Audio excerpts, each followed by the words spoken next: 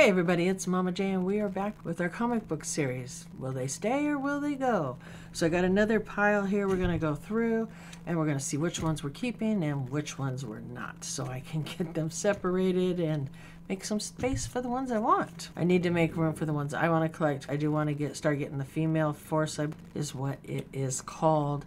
I did show off my very first one that I bought, pink, in a prior video, I believe, hopefully. Unless I forgot. So we're going to go through these and we're going to see what we're keeping and what we're not. Here we go. We got Phantom Obsession. This is a Kiss one, so it is staying number 2. That is staying in our collection. All right, this one right here is Jim Morrison, obviously. I just don't remember what this is for, but this cover obviously is fire and will never leave my collection. Next one obviously is staying. Also, I know this one, there are copies with a certain insert or something that are worth more. I don't have one of those copies. Okay, I checked. Not that I would care anyways, but this is Mr. Alice Cooper Special 50th Edition of Marvel Premiere. This comic book is listed as a 40-cent comic book.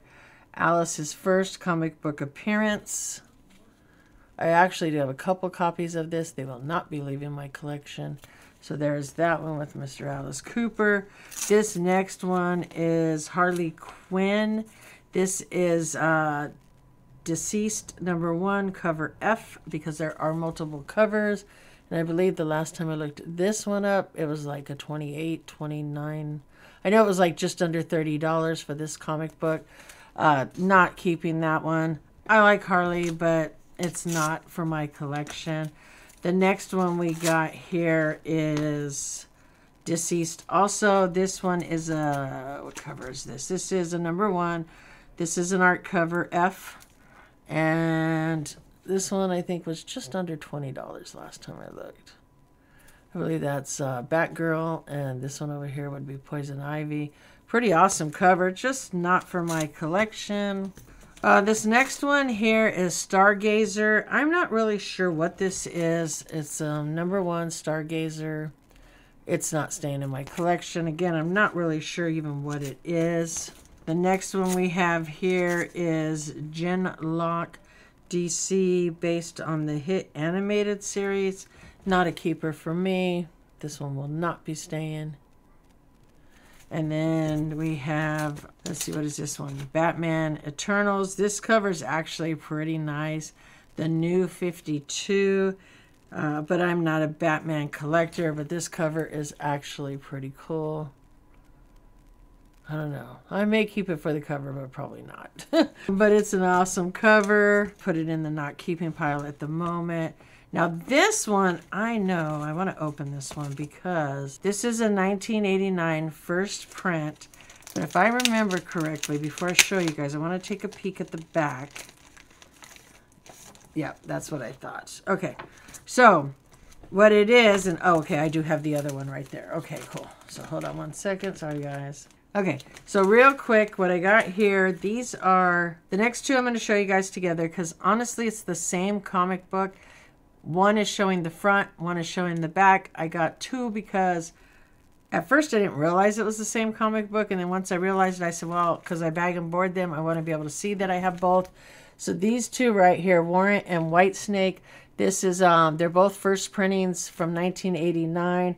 When you flip them around, like the back of the Whitesnake will have the Warrant cover, the back of the Warrant will have the Whitesnake cover. So they are exactly the same. I will be keeping both of those. The next one we got here is from February 4th. It looks a little older. It's $1.75. Oh, wait, there's a year. 1992. All in all, not a good day. This is Night Stalker. This will not be a keeper for me. But that's a cool cover, but it's just not a keeper for me. The next one I got here, I know, is an X-Men cover. I don't know much about it. It's #8, but it's not an X-Men cover that would even come close. Got a little bend up there to staying in my collection. So that is not a keeper. Another one we got here. This one here is Avengers West Coast, guest starring Spider-Woman. You know, it's so funny. I remember when one of my friend's little girls was little.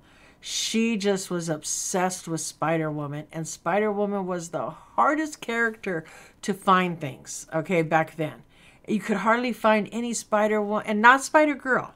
She liked Spider-Woman, and that was the whole thing. So I don't even know that it's easy to find now. This says 50 years, Captain America 41 to 91. Enter the Pacific Overload. But again, here is this, and it says guest starring Spider-Woman. Like, I'm guessing since Marvel doesn't own Spider-Man, they don't own any of the Spider people, right? No Spider-Woman, Spider-Girl. I'm assuming that's still all owned by whoever owns Spider-Man. The next one we got here is Dead Man. This is from 1985. You have failed to kill Dead Man. Hook. The penalty for failure is death. No, you can't kill him. The hook is mine. I guess that's the name of this character down here with the hook.